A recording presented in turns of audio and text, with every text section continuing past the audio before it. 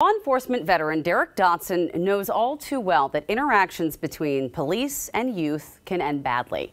His perspective as a black officer means he's experienced both being on the front lines of law enforcement and being subject to devastating repercussions of use of force.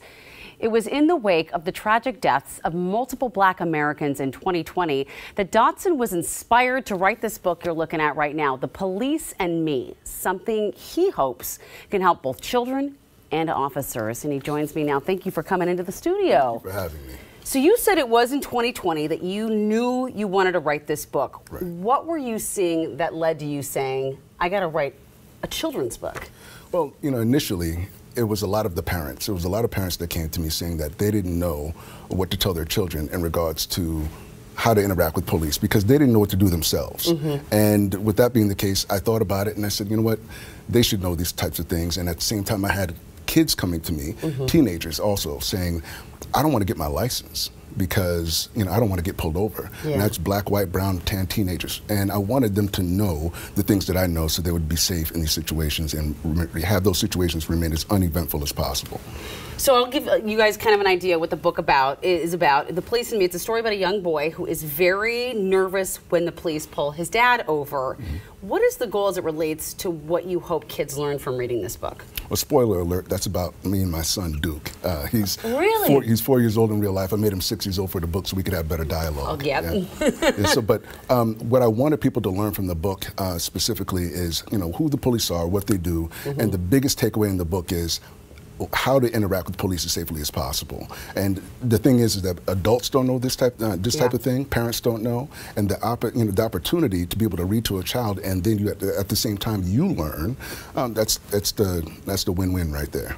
It's a crazy situation. These two roles that we're in as folks. You know, the book is not just for children; it's for police as well. Yes. What role do the officers play in promoting positive interactions with citizens on a daily basis? Well, first of all, it should be all about empathy. You know, we have to be able to see from each other's point of view. You know, one of the things I'm doing is I have an ambassador program that I'm launching nationally. And so police departments are going to be able to buy the book and they're going to hand them out to kids around the country. And at the same time, that gives an opportunity to be able to interact and to teach and be able to talk about the book, about what they do. This is a great opportunity to learn, but it's also an opportunity to kind of fix the division, to work towards healing after all the things that we've been through in the last couple of years. And speaking of that, you know, some might think that maybe a children's book glosses over some of the very real problems between police and young black men. I'm sure you've heard some of these concerns. What is your response? Well, I mean, race does have a part of it. It has something to do with it. But, you know, and I've experienced a lot of these things myself. You know, although I've worked in law enforcement, I've also been pulled over more than 4 dozen times in my life. My cousin was also killed by police. I've had an opportunity to talk to people who have suffered in these types of different experiences. But at the same time, I want to make sure that people have the information that I have about this. When you look at, if it's only race that we look at, and we don't get beyond race, we don't fix anything. Race has a lot to do with it, right? There's some to do with it. It's disproportionately affected African Americans and black Americans, but it affects all of us. The law, you know, affects everyone. So I want to make sure that everyone knows these things. And so when we get deeper and we start talking about the law, when we start talking about police policy, we start talking about procedures and things like that, culture, then we start fixing things. But if we stay at race, we don't fix anything. Yeah. Another layer to this, as I was doing some research for the book, I came across a really fascinating review to your book on Amazon. I don't know if you'd seen it. One parent wrote, "Finally a kid's book about cops that is not copaganda." They said the person went on to say that they have an 8-year-old with autism, and then they worry that that this could lead to horrible interactions with their child and the police in the future, but they said that they're grateful that the book actually educates kids on these interactions. Is this the type of feedback that you hope for? Absolutely, absolutely. And that's something else that I've been talking to people about, some autism experts around the country, and that talk about autism and interactions with law enforcement.